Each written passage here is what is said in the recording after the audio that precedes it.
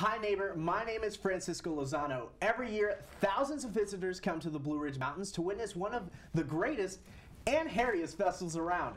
That's right, I'm talking about the Woolly Worm Festival. Here to tell me more about the wonders of the Woolly Worm is none other than Mr. Woolly Worm. How are you doing, Mr. Woolly? I'm doing fine. Now, you've changed a little since the last time I saw you. Do woolly worms molt? Woolly worms do molt, and they become butterflies. But last year, Mr. Woolly Worm was here, and he did 39 years. He has retired, so I am not Mr. Woolly Worm. I'm the Woolly Worm Dude. The dude, huh? The Woolly Worm Dude, yeah. Okay, so the Woolly Worm Dude, can you tell me about your involvement with the festival? Sure. First of all, about the festival. The festival's been running for 39 years. This is the 40th year, October 21st, Saturday. And it's running off a long-standing heritage of the mountain folks. They were farmers, and they didn't go to the grocery stores. They grew their own stuff. And they needed all kind of help from nature to predict the winters. And so the woolly worm was used by the old-time farmers. A woolly worm has 13 segments in its body. Some are brown, some are black. There's 13 weeks in a winter. And they would read the segments of the worm to predict the coldness and the warmth of the winter coming. And so 39 years ago, they decided they were going to have a festival. And there's a stage set up in the corner of the field with 25 strings running up. And 25 people come up and they have their names of their worms up. And they race the worms, and the worm that gets to the top in that heat wins the race. And there's a first place and a second place, and it's really quite a hoot. It's a family affair all the way.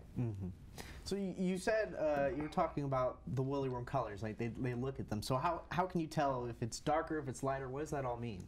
Yes, typically a woolly worm, which is a caterpillar. Caterpillar, not a worm. Okay.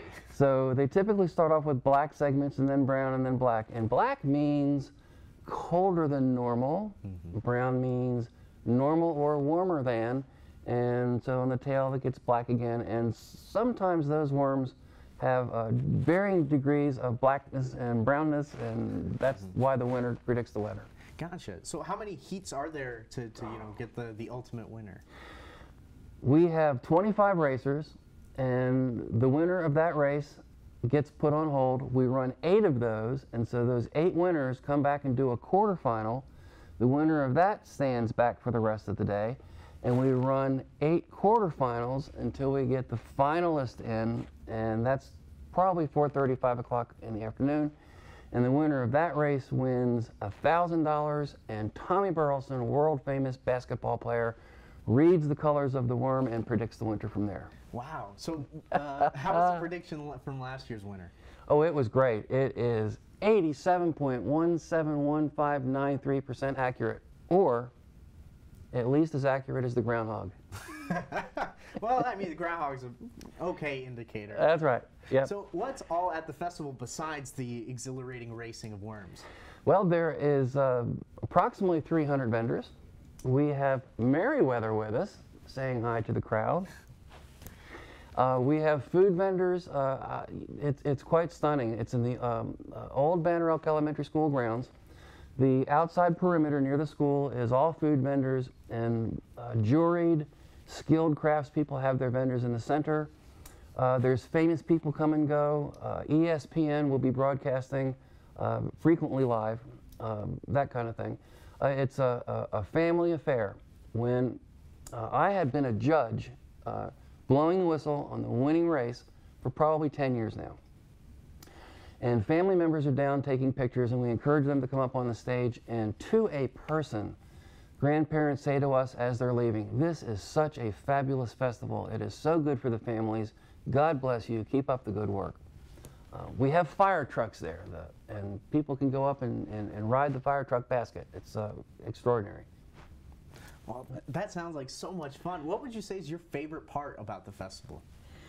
I'd say my favorite part is probably my free ride up the fire truck to where I'm filming it, and whoever's calling the race on stage has the entire crowd look back to the fire truck, and we film that where they're all waving and screaming and yelling.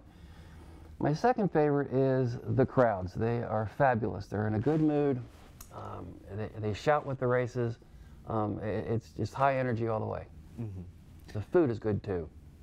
Now, does it happen on the same weekend as the Valley Cruise Fair? Yes, it does. Valley Cruises has their apple festival down in Valley Cruises.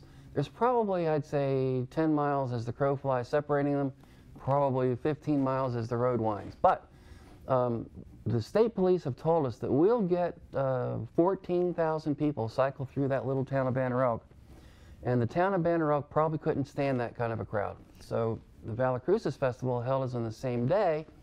They can't handle that crowd alone, but as the folks cycle through, the state police find that very satisfactory. Wow. So 14,000 people. Now, where do the proceeds go? Good question. The Woolly Worm Festival is sponsored by both the Avery County Chamber of Commerce and Kiwanis of Banner Elk.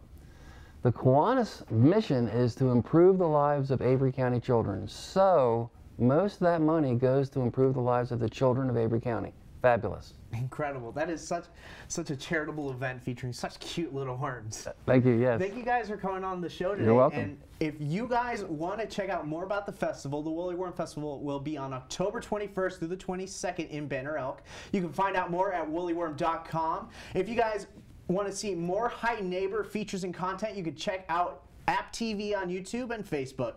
Bye, neighbor.